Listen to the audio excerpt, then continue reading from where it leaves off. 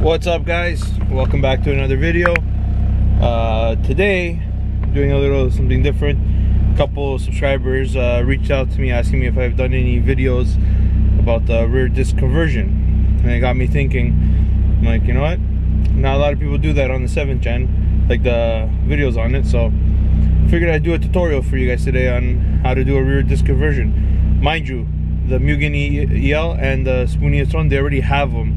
Obviously the Mugen EL comes with it from factory here in Canada, and obviously the Civic didn't, so I had to obviously do it. I'm not going to be doing it. I'm going to be giving you guys a tutorial, a step-by-step on what you guys are going to need to do. Since I have to go do an oil change at Mercer's today, I'm going to utilize the fact that the car's on the hoist, and I'll give you a better idea. That way you guys can see, and you guys will see that on this generation, it's honestly not that hard to do it. A couple hours, and it's pretty simple. So right now I'm just letting the Mugen EL warm up. It's really cold today.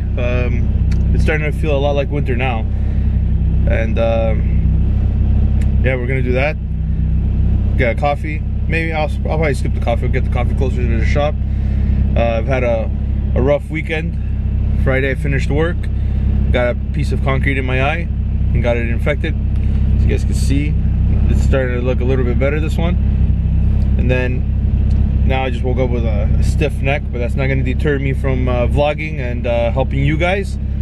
So if you guys are ready, I know I'm ready. Let's get this vlog in gear and kick today's ass. Alright guys, so just made a quick pit stop, picking up Diogo. He's going to be heading with us to the shop. He's going to chill, and then I'm going to drop him off at his unit afterwards when we're done, so he can do some stuff on both his Jettas. Oh shit. Look who it is. Oh, Jesus Christ, these seats. What's up, G? That nice grandfather sweater, bro. I know. I like it. It's cute. It's supposed to be super warm. It is. Yeah. Have to. Of course you do. Alright, so we're gonna go to Mercer's. We're gonna vlog. I'm probably gonna shoot 2 vlogs today, maybe 3. Do you like my crazy haircut? You got a haircut? It's a quarantine haircut. Because you know they had to shut down everything again. Or we won't get into that. Yeah, yeah. I mean, like, yeah. It's not a good idea. Yeah. Yeah. Your seats are fixing my back. My neck is all messed up. So, welcome to the club. Although the Mugen EL is loving this nice cold weather.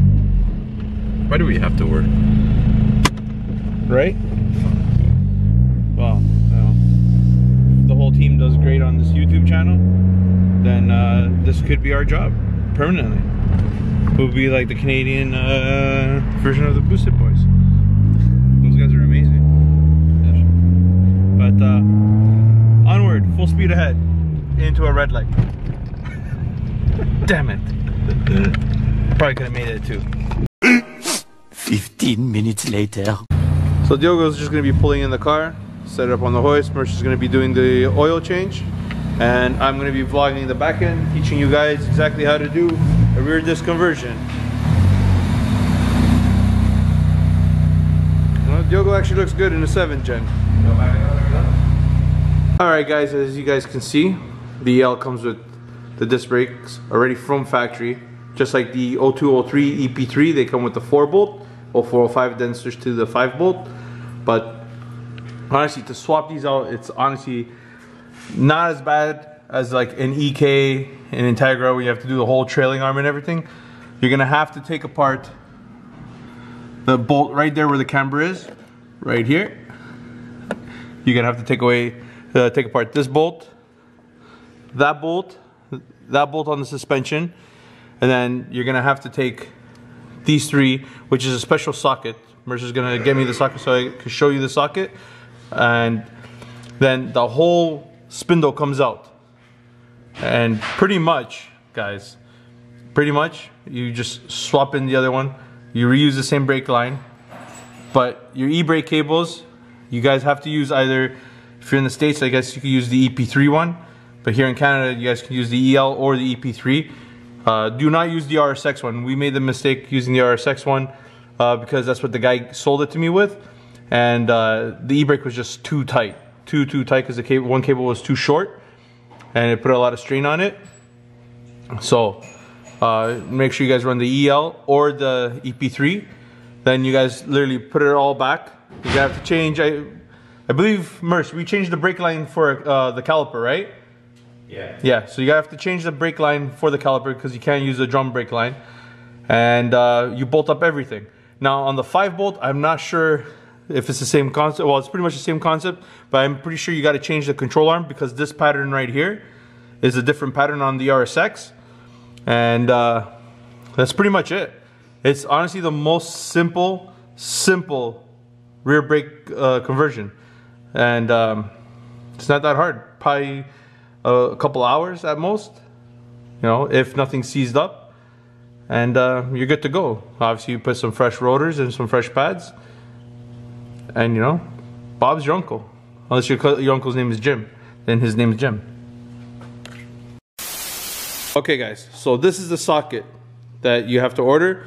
A lot of like stores do not carry them. It's usually special order, or you can get them like on Amazon and eBay. It's called a triple square.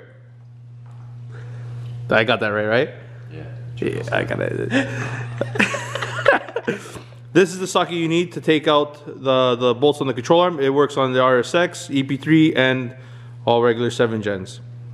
So, that being said, I know this video is very short, but it's very helpful. It's a tutorial.